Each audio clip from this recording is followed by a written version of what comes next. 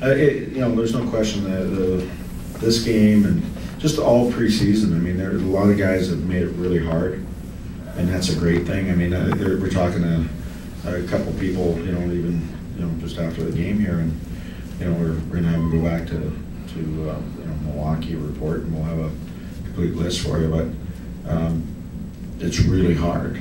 They know that you could honestly say if someone slipped, there's a business side, what have you. That we've got a lot of guys that can play for us right now, and a lot of guys that if anybody backs off in terms of their effort or their play, we got lots of people that can jump in there and do a real good job. So it's exciting. It's exciting for us because we got not only do we have young defensemen coming, but we've got some young forwards that are coming, and then we've also got a couple of goaltenders that are coming. So if you look at the pipeline is really good right now. What about Craig Smith in that last play? That's exactly what you want from a player. We always talk about stay on the puck and make it really hard, and that last play was just indicative of it. He created a turnover. Colin got in there and created a turnover. He stayed on the puck. He got a second effort. He stole the puck from the guy. It bounced around. He threw it at the net, went in. I mean, that's hard to play against, and that was a great effort. And I know Smitty's played really well in the preseason. We played him at center. We played him on the wing, and I know he wanted to go get us score a goal. I think he felt that would really ease his burden on his mind, I think, and so I was really happy for him. Is he one of the ones going down, or Pardon? Is he one of the ones going back, or no? No, he's not. He sure isn't afraid to shoot. No, and that's one of the things that we want with the Predators. Sometimes we get a little too cute. We want to shoot more. We want Craig Smith to shoot. We want Sergei Kostichin to shoot more. We want Marty Erat to shoot more. I want David Leibon to shoot more. I mean, that's part of our mantra at the first day of training camp. We said that's something we want to do a lot more. But you got to have the puck, and you got to go get it back. And the way the game's played now, is you got to work. You got to work both sides of the puck, and if you work hard to get it back, then you can hang on to it too. And if the other team's not willing to work as hard to get it back, you're going to get some offensive opportunities. With the preseason slate being over now and training camp for the most part being over, have you liked what you've seen so far? Or do you feel like this team is ready to go the regular season now? Well, I think we're fairly prepared for the most part. Could we do better? Yeah, we're still if you look at our lines, they haven't been. There is no. We're sort of playing Predator hockey. Everybody fits all over the place, and we don't have a whole lot of things set. And halfway through the game, I'll move people around and that. So you haven't seen like a true combination of this line's going to be the line, or this line's going to be the line. So it'll be hard to match up against us in a lot of ways. With the guys that we have. So we've got, I think, from more than anything, we've just got to decide which are 12 best guys and put them in a position and let them go and go from there. What's it say sort of about players' understanding of your system that no Suter and Weber, everybody on D sort of playing up one, you still only give up 21 shots, and their one goal wasn't even a scoring chance? Yeah, well, the whole team concept is not just the D. It's everybody on the ice. It's from the goalie out. It's all 6 people on the ice at the same time, and we've had a good training camp. And you talk about guys grasping the team concept. They've done that. We still have some improvement in that, but our strength is our numbers. I mean, we're sort of a little bit of a pack of wolves. I mean, that's how we operate. Is that we're going to swarm you, we're going to come at you, and we're going to play Predator hockey, and we don't care a whole lot what you do. We just got to play a certain way, and if we do, we're hard to play against. And so as I said to the guys, I want to be hard to play against and even harder to beat. And that's how we're going to have to be. I mean, the Western Conference is so tough. Everybody's gotten better in terms of adding some pieces and personnel. We've gotten better.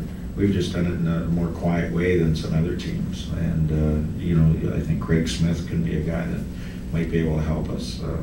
You look at the young defensemen; they're going to be able to help us as they mature.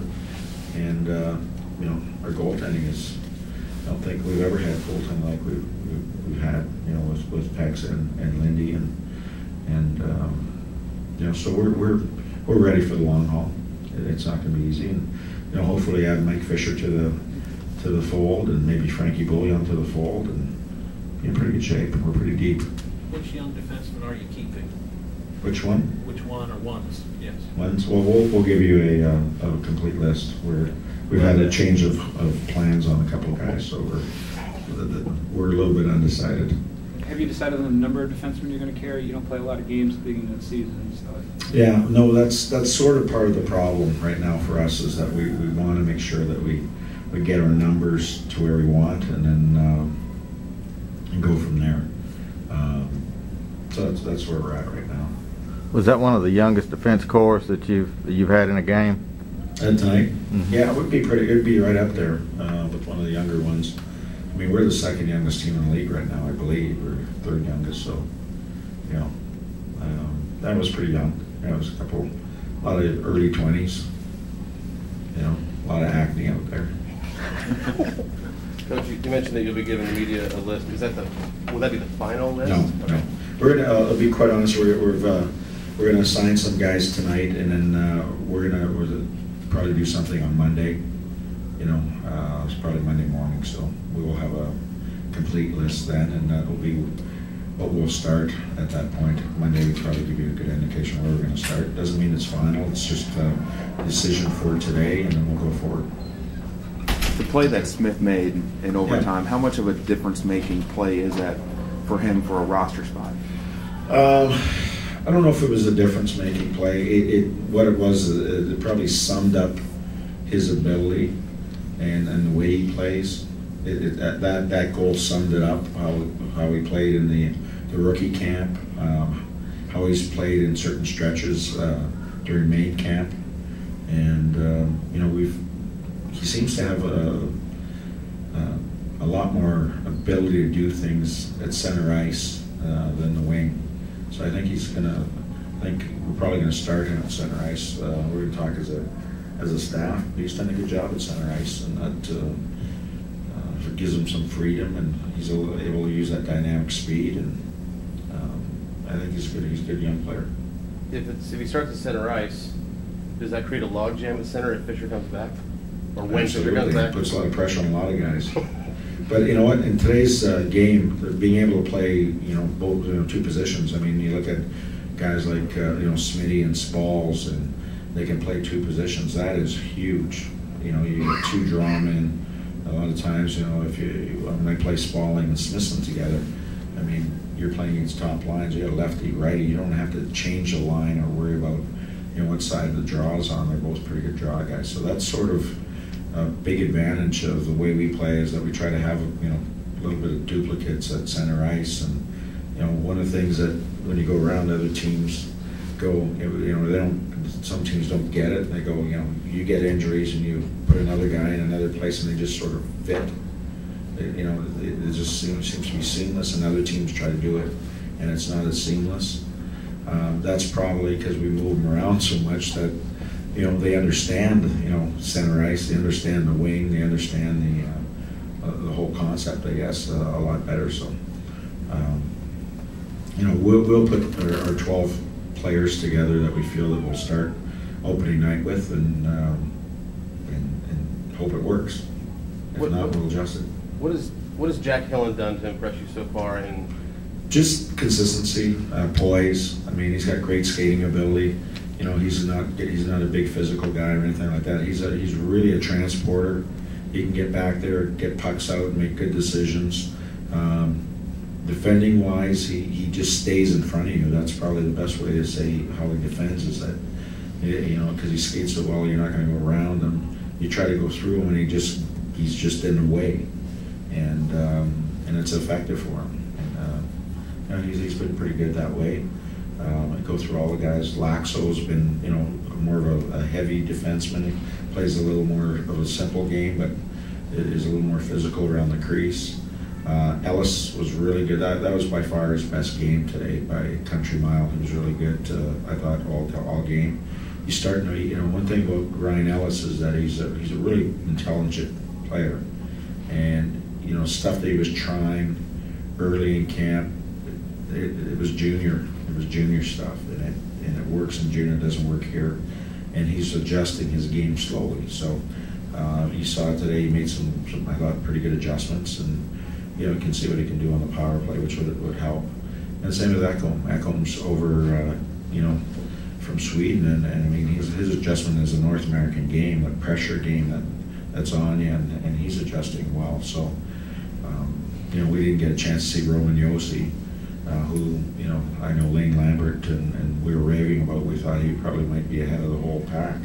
We didn't get to see him during training camp, but he'll get another look if he's playing really well in Milwaukee.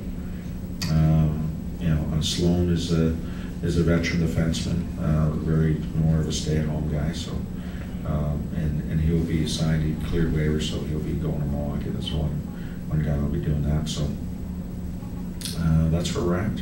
Is there a place for a Zach Sortini on the final roster? Well, yeah, you know, there is. You know, there's an element like today, the way the Carolina plays. You know, they don't play that style where they've got some guys. You know, like last night was a good example of, you know, Tanner Glass was running into suits a couple times. A little extra effort on his part, and Zach went out there and sort of just tamed him down a little bit. So, yeah, there is, and that's an element that it doesn't get enough recognition. And you know, today Zach didn't play a whole lot. He was every time I called Jeffrey on his line, there was 4 straight penalties, I think, in the first period. And every time I called their line, so it limited their ice time a little bit. But Zach is a guy that will he's very detailed. Doesn't hurt you on the ice, and just, you know, gets in people's faces, and that's what he does. Was Jeffrey On's on that, being on that line, was that indicative of where he's going to end up at all, or? I don't know if it's indicative. I think he's in the mix. I mean, Boomer is going to be in the mix with, you know, a guy like Cal O'Reilly and Smith, and you know, do we start the season with Spaulding in the middle and wait for Mike Fisher to catch up? You know, Leggy's in the middle. I mean, we've got to sort of sort that out. You know, Boomer can move to the wall if we need him on the left wing.